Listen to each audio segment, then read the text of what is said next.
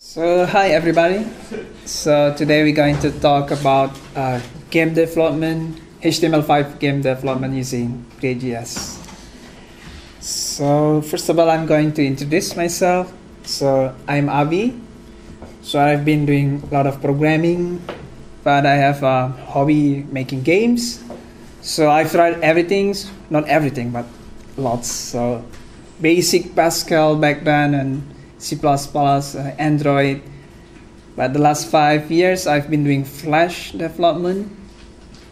But now I'm exploring HTML5 because it looks there are more interesting things going on there. So this is the outline. I'm going to introduce the CreateJS first, the components, and in the end we're going to do a little bit live codings. So we're going to make a game, maybe not from scratch, but you will see how CreateJS in action. So before I start, how many of you guys have doing a game development? Maybe for hobby? Okay, not so many. How many guys doing JavaScript? I guess a lot. CreateJS? Oh, okay. So it's good. So what is CreateJS? So it's a package libraries. So it contains 4 libraries actually. So there's a canvas, rendering, graphics. There's also sound playing and also preloading. And you don't have to use all of them. So you can you don't have to use all of them, CreateJS, so you can use Sound.js for sound, or you can use the graphics library. So let's start the first component. It's called easel.js. This is the graphics component, so it handles canvas easily for you. You can download bitmap, create simple shapes, sprite sheet, animation, text, and mouse. It also handles mouse and touch. Oh, by the way, CreateJS also mobile, so it support for mobile. So you can. It also support IE6, for example. So it's pretty cool. And the second component is Sound.js. You probably know what it is. So it plays sounds, and it can automatically download sound files. And this is the feature that I like. So you know that audio in HTML5 it's a little bit tricky, the format I mean, so it's MP3 or OGG or AAC. So using Sound.js you just provide all of them and Sound.js will automatically load the right one for you. And this is preload.js. So this is basically only loading all the assets, which is pretty cool for a game. So you don't want your games stop in the middle because it's loading big image or something. So you want to download everything before the game starts. And the other tools called Twin.js and CreateJS also have some tools. We probably will use sprite sheet tools. And because CreateJS also sponsored by Adobe, it has some exporter for Photoshop, Flash, Illustrator. And there's also another tools. If for example, IE6 does not support canvas, it will have Flash fallback. So why CreateJS for game development? Because I think it has enough components for game development. We have graphic, we have sounds, we have input. So and then it's free and open source. It has mobile and it has pretty good documentation and examples. So if you go to CreateJS website, you can see how to draw shapes and making sounds, and they also have some game examples inside. So that's probably the introduction for CreateJS. So we can see, we will see how it's in action. So we can see. Do you know? Have you guys know this game? Probably not. So in 2000, Sega released a game called Typing of the Dead. So you're running around, there's a zombie running around, so you have to type in order to kill the zombies.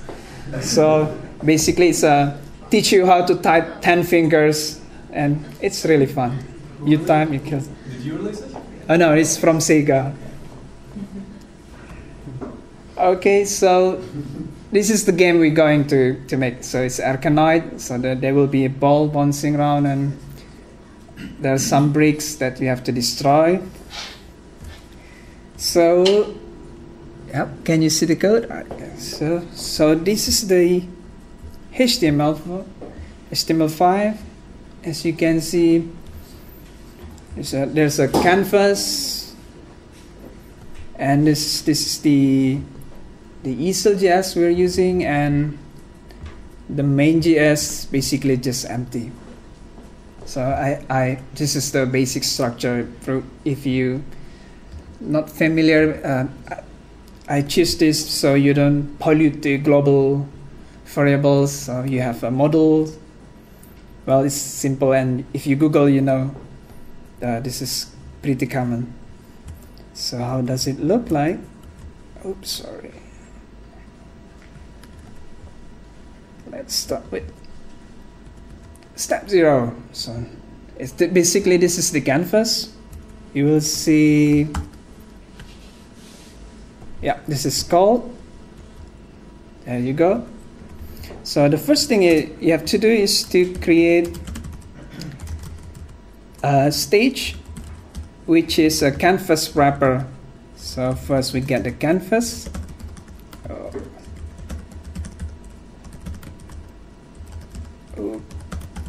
I'm not really good at it. Okay. By the way, the slides and the source code is available on GitHub, so you can download it afterwards, so don't worry about it. And then after you get the canvas, you just create stage.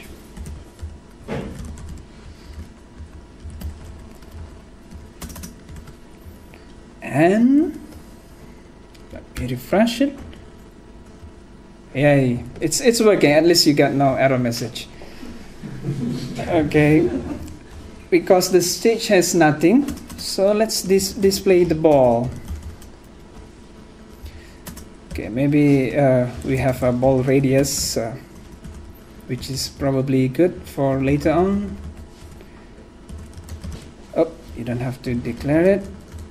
So let's make a simple shape.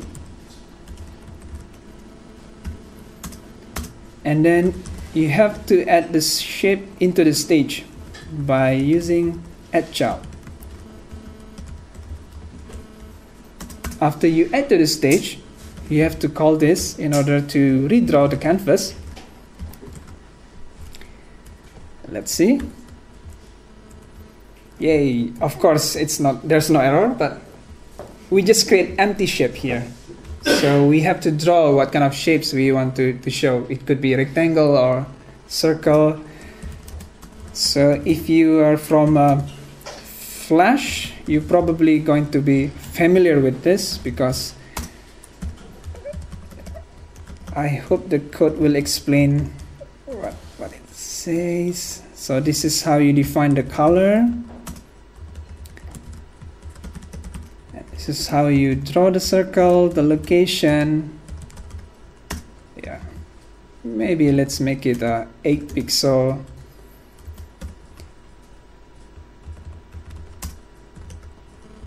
And here, looks good. Refresh. Oh, it's top corner there.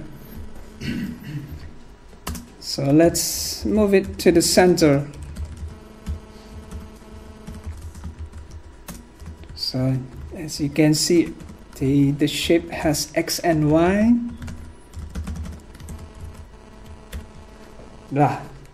See, just a couple of lines, you can already see something. So static ball is really boring. Let's do some animation. So let's do animation here. So you can easily create animation by using object called ticker. So what you have to do is to listen to the event, which is called tick, and basically what we have to do, we have to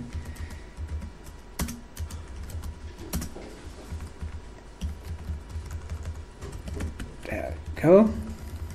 So let's move the drawing to here. So the ticker will call this on tick every frames. So this is, you might want to animate the ball here. Okay, so let's make ball speed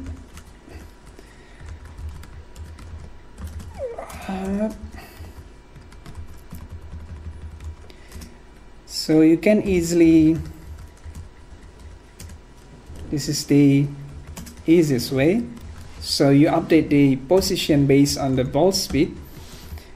We forget to define the speed.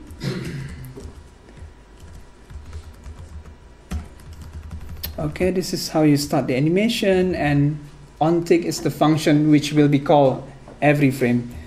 Let's see how it works.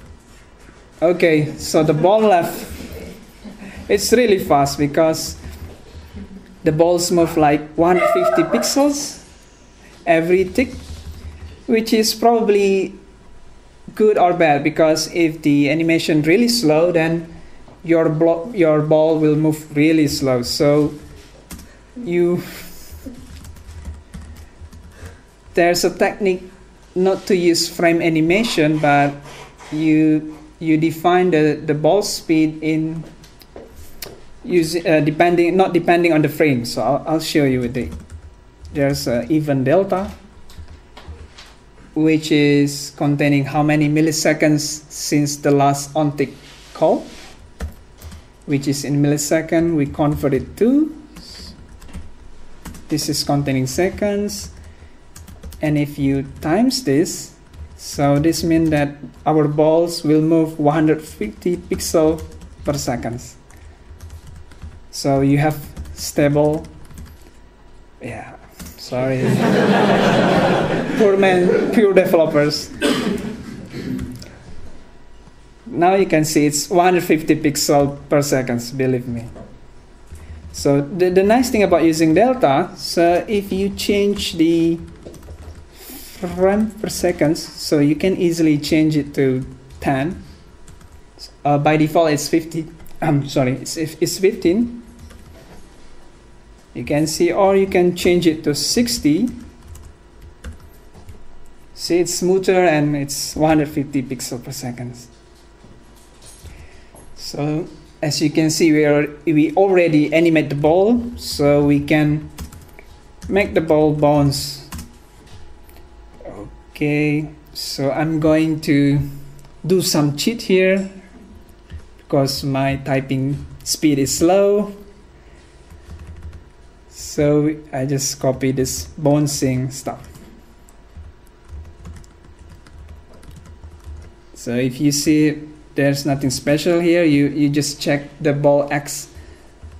If it's outside the canvas width, you bounce here by inverting the speed.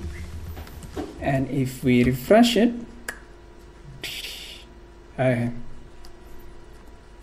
now we already have it. So as you can see with this simple, we already have a bouncing balls. So we can start with the other one. Let's make our hero here.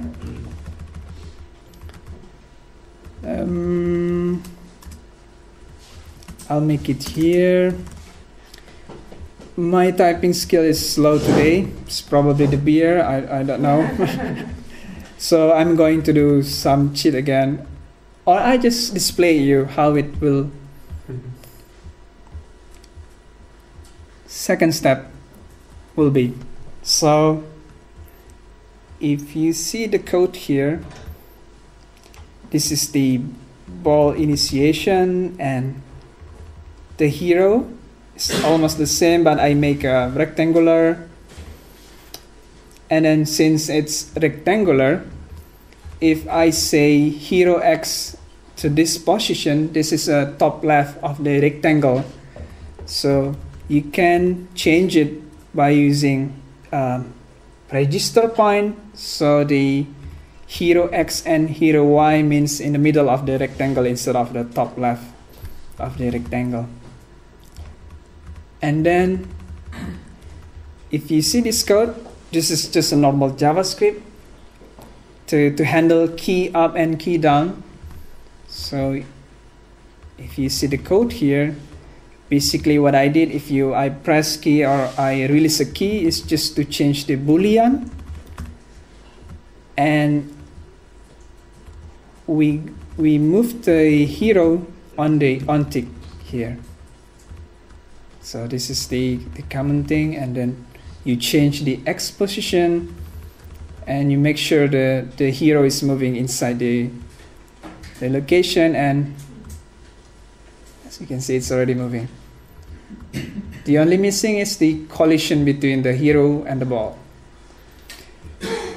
So CreateJS does not include collision detection, so you are allowed to have you implement your own collision detection. You can use circular or rectangular detection, but on this example, I'm going to use the circular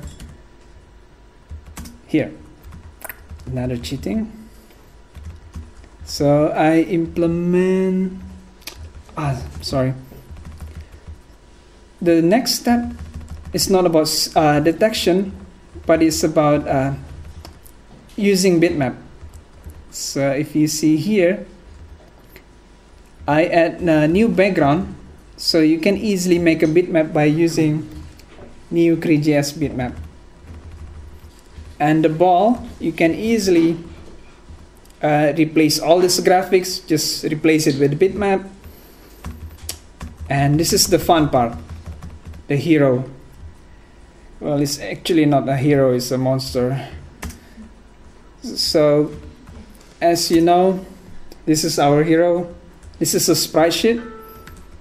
I'm going to show you it's not.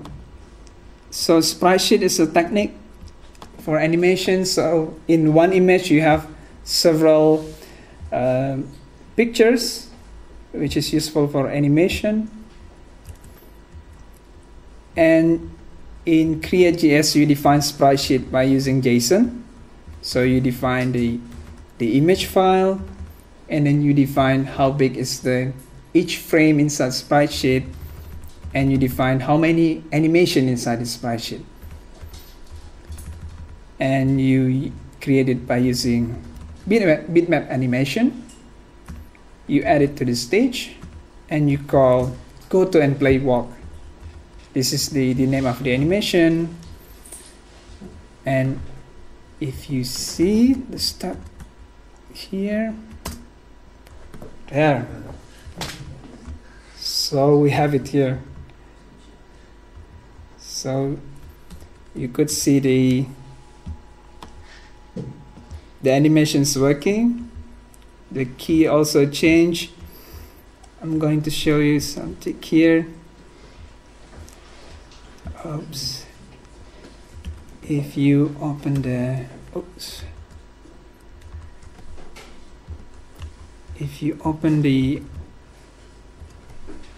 this is the part where you move the hero.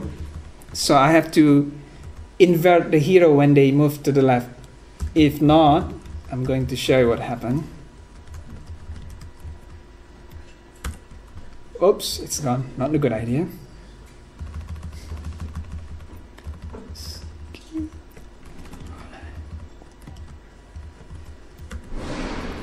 So if I don't do this, so we have this moonwalking Godzilla here, which is probably fits with Michael Jackson today. It just needs to, like, the sound could be like, or something like Michael Jackson. Yeah. Like, And we have this background music, beat it or don't stop. yeah, exactly. Okay, I'm going to show you the next step is the collision. So this is the result. For the collision, I implement a function called isCollide. Basically, this is a simple detecting if two circular is colliding.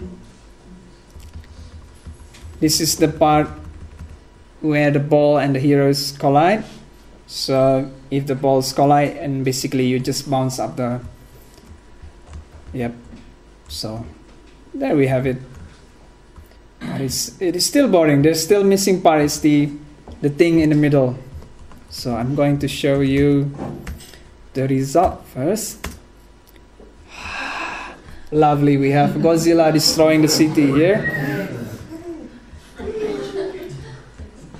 So lovely. So this again, this building is a sprite sheet. So you can also use sprite sheet not only for animation. So you basically store, I don't know, 5 buildings here in one image. And if I show you the code here, this is the buildings, it's an array. This is hero, blah, blah, blah. Create buildings, yeah. This is where we make a sprite sheet from the buildings. So there are 2 ways or many ways to make a sprite sheet. So you can define it using frames here, or you can define it it's an array. So there are tools where you can define these points of the sprite sheets. And this is basically a simple making an array, and you can use bitmap animation. You pass the sprite sheet, and instead of go to and play, you use go to and stop here. I'm going to modify this. So instead of animation name, you pass in the frame number. So if I change this is the first building from the sprite sheet. And if I change this is the second building. And since we know there is 5 buildings, we just randomize number 0 to 4, and you will have a different building every time you refresh. So this is a cheap trick to make a lot of buildings here. So we have Godzilla destroying buildings. So what else missing? Let's see. The next step will be, I'm going to show the preloading. So this is a necessary to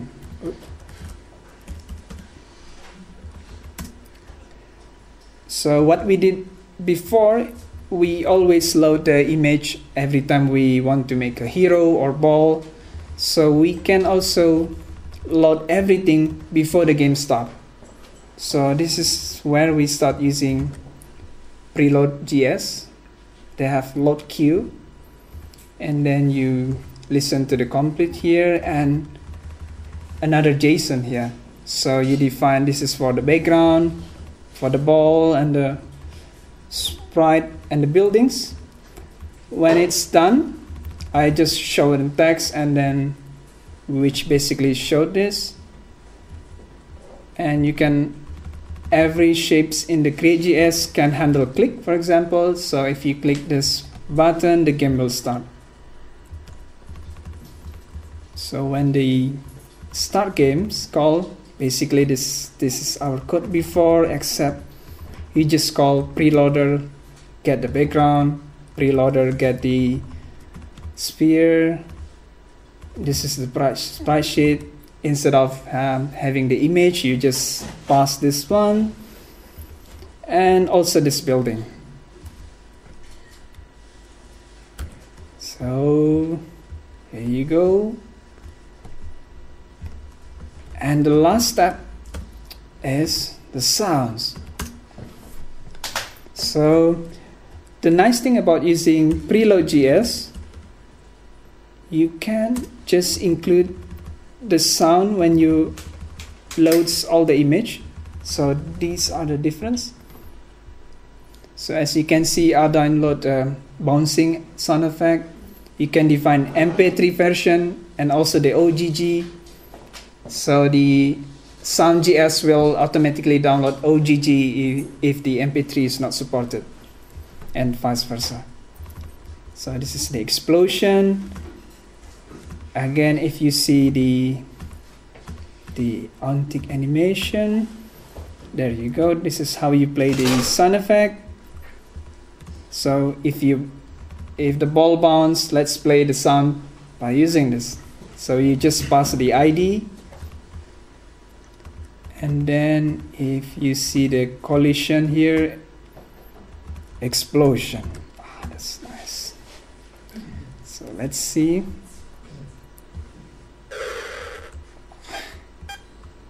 Okay, so now we have, I hope you guys can hear it.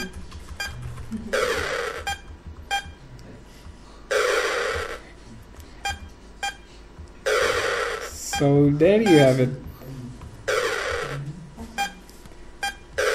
So you can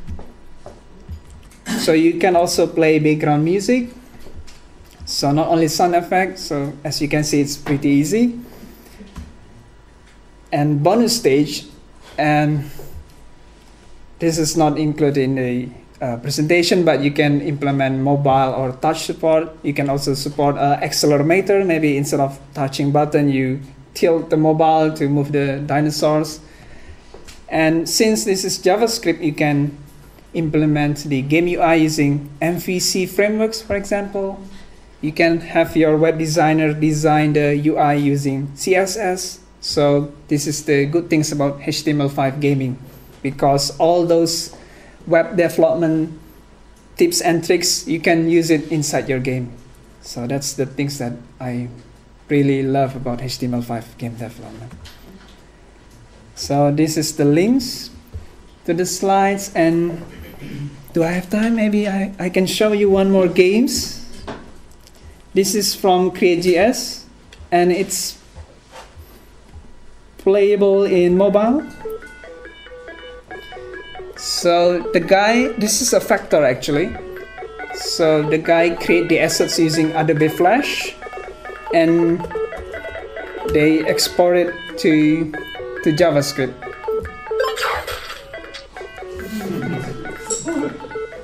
So you can shoot, you can go down. Oh, okay. So as you can see, the graphic was canvas, but this is also DOM. You can select. And I haven't tried on iPad, but yeah. Oh. Yeah. So this is a DOM. You can see here. This is a thing. So yeah. Okay, I don't know how to quit this. Wait. Yeah.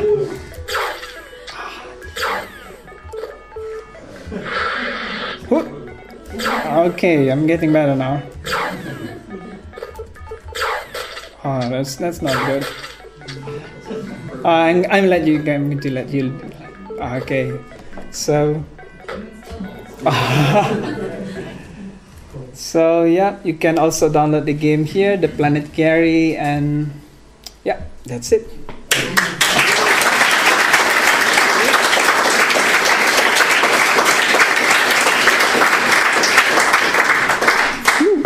So any question? Please go back to one slide. There. Okay, thanks. Yeah. So I will post to the Meetup website and also the Twitter. So you guys can download everything here. So 7 steps. So you can make your own games. You can replace it with Michael Jackson's or. So what made you use CreateJS and not just pure JavaScript? jQuery? You can use jQuery, but. I mean, what was it for you personally? Because I came from Flash, so it's kind of similar, the structure. So the stage calling, the bitmap, the shapes, everything looks the same. Have you tried any other like game libraries for HTML5 before? I tried Quintus, for example, or there's a lot of framework there. And what I like about CreateJS, this is kind of like minimalistic, so you can combine with whatever framework you like. So for example, I combine CreateJS with there's entity-based component framework, so this is just rendering engine, so you can combine with AngularJS, for example, or jQuery. And have you tried exporting it using PhoneGap or anything else to create a native app? Not yet, but I talked with the guy who made CreateJS.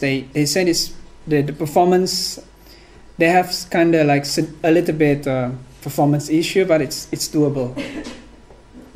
Maybe it's PhoneGap fault. I don't know.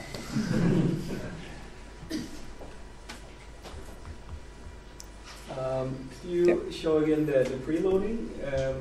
I thought it was called references to images. No, I think it was in the code. Oh, okay. Yeah, there's a secret level also. Yeah, there you go. So, yeah. So all those function calls to images get a URL after they're loaded. So, yeah. Okay. So nothing is running until all the loading is done then? Yes. Because if you don't use the preload, so when you call create new JS bitmap the URL, it will do lazy loading, and actually you have to take care if it's loaded or not. Otherwise the game could start without even waiting the image to be loaded first. So it could be problems if you have slow connection. But it's not a huge issue to load like the sprites for level 2 or something later.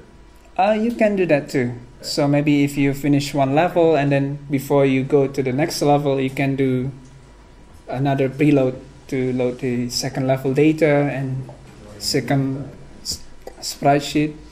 And you can also use preload.js to load JSON data and even to load JavaScript files. So it's pretty nice. So I think on the game Planet Gary that I showed before, I think it loads the easel.js using preload.js.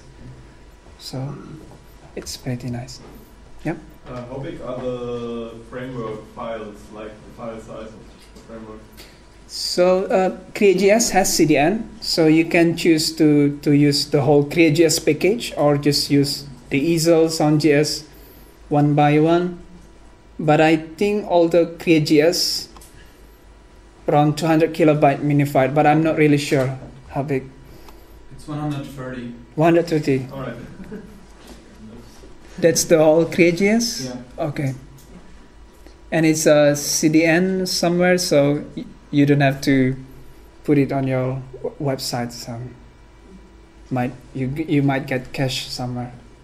Do you have any really bad experience with CreateJS yet? Yes. Like the one of the tricky things is the mobile support, because it uses Canvas. It might get hardware acceleration, but I think it's not CreateJS issue. It's probably Canvas problems in mobile and desktop. Yeah, JavaScript, HTML5 problems. So could it give options for fallback then, so that the game notes that it won't work now? For sounds, yes. Sound.js includes a lot of fallback. So you can set MP3, OGG, and if everything fails, you can even set Flash fallback for loading sounds. So it's kind of strange you use HTML5, but you use Flash for playing sounds. But in some cases, you have to do that. You also mentioned that easel can be used for input, right? Or did I mix it up? So is there any functions for like touch devices? Oh yes, there's a object called CreateJS Touch, so you can make it enable multi-touch, for example, and it can also handle swipe touch here. Yeah, it also handles that. but you can also handle just like normal JavaScript, like the key up, down. I know there's some libraries now like Pixie that has a WebGL 2D rendering. Yes. Fallback to. Do they have anything in the pipe for WebGL rendering, or is it?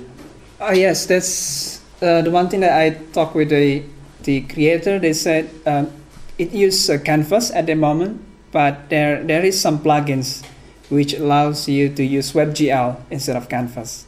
But this is still experimental, and you can also use DOM elements. So there's a plugin. So instead of using Canvas, it uses DOM to draw the image. So it also, if you go to the CreateJS website, you can see the documentation.